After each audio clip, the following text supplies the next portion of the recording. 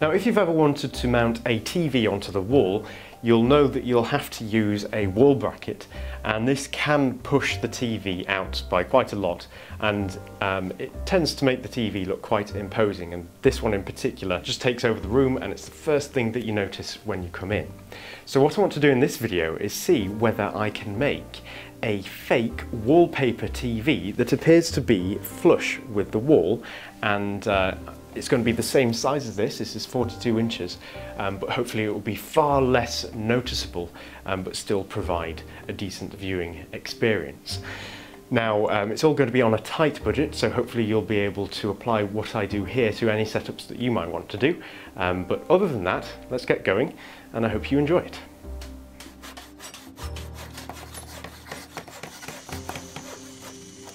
So, after looking around local adverts, I found a used 42-inch TV. It didn't come with a stand, but that's okay, as I'm going to be mounting it onto a wall. It's also full HD, with a surprisingly decent picture quality, which is great as it only cost £80. Now, the TV itself is about 5 centimeters deep on its own, but as the connectors are straight on the back, they add another 5 centimeters, making for a total of 10 centimeters of thickness. That's hardly thin. So what I want to do is strip the TV down to make it as thin as possible. So after undoing several screws, the back can be pulled away and then the bezel unclipped and removed, leaving me with the panel on its own with no outer casing.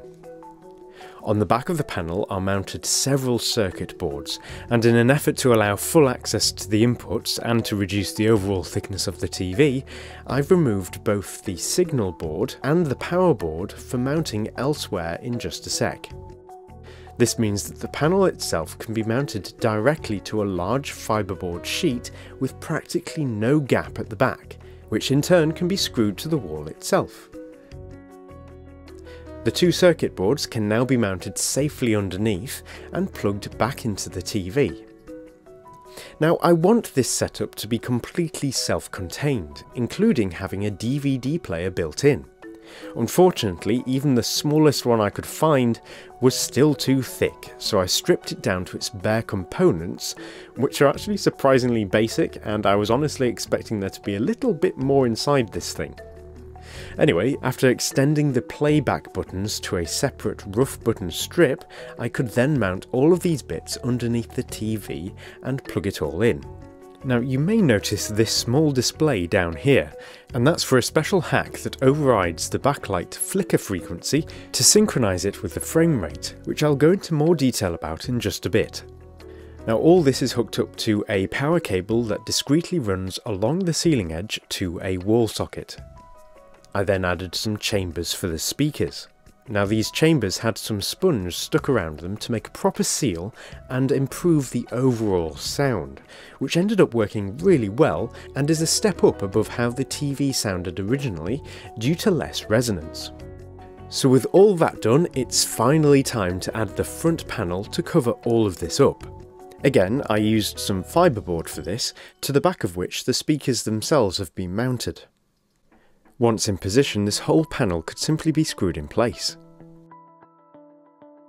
Now, at this point, I realised that the drive used in the DVD player actually wasn't designed to be used vertically, so discs would just fall out before the tray could close. To fix this, I made some little supports with glue, which hold onto the discs well and prevents them from falling out. So with that, the whole thing could be painted, which neatened things up nicely. Now, I've actually managed to retain full access to the signal inputs underneath this cover if I ever need to plug something extra in, and have left some holes for the infrared receivers so that all of the remotes still work. Even the TV's physical buttons remain accessible as I've stuck them to the side here. Now, the very final thing to do is add something to cover the panel's metallic bezel.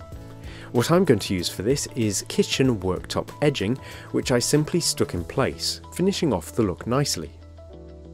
So, was all this worth it?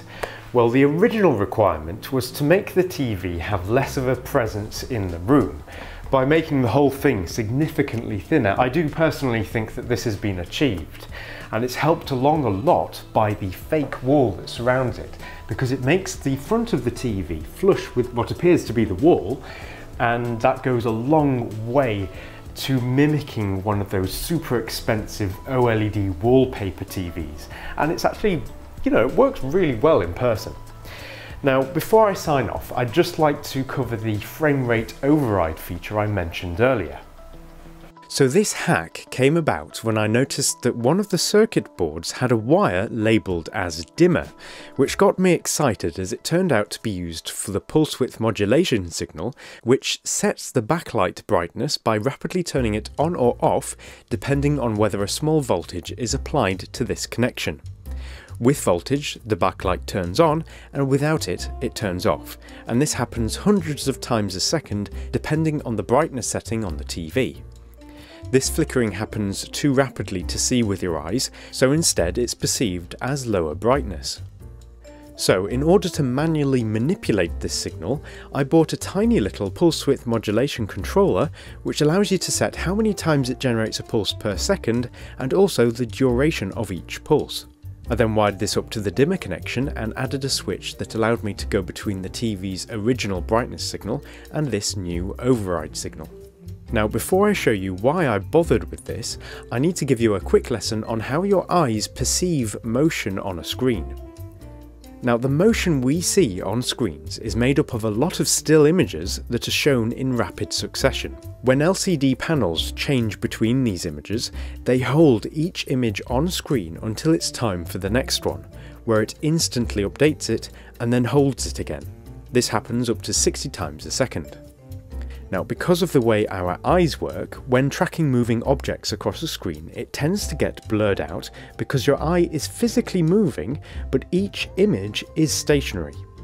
One way to get around this is by showing more images per second, which is what a lot of modern TVs attempt with some sort of motion smoothing feature, which insert fake guest frames in between the real ones, but this can give content like films a sort of soap opera effect because it can look overly fluid. Now, interestingly, when you instead just rapidly flash each frame of video, rather than keeping it on screen until it's time for the next one to show, it keeps the image in your vision for a small period of time due to persistence of vision in your eyes. This completely eliminates all motion blur because your brain literally assumes what happens between each flickered frame, and your eye can't blur it out because there's nothing there to blur out because it's gone dark. As I can now manually control the backlight, I can set it to strobe at the same frame rate as whatever video I'm watching, meaning that each frame is shown just once as a brief flash. Obviously this is much dimmer, so is only usable in dark conditions, but the effect on motion is astounding, because not only is motion blur eliminated, so much so that a cursor moving rapidly across the screen now looks just as clear as if it was stationary, but in films everything suddenly becomes fluid and smooth, which is down to your brain literally assuming that it's missed something and fills it in for you, just like when you blink. It's really weird and has to be observed properly to be understood, and while I won't be using this override often, it was definitely worth experimenting with for the sake of learning. So I hope you've enjoyed this video. It's definitely been a fun one for me to make, and I think the final result has worked beautifully. Right, so if you did enjoy the video, don't forget to leave a like, and other than that, I'm Matt, you've been watching DIY Perks, and I hope to see you next time. Goodbye for now.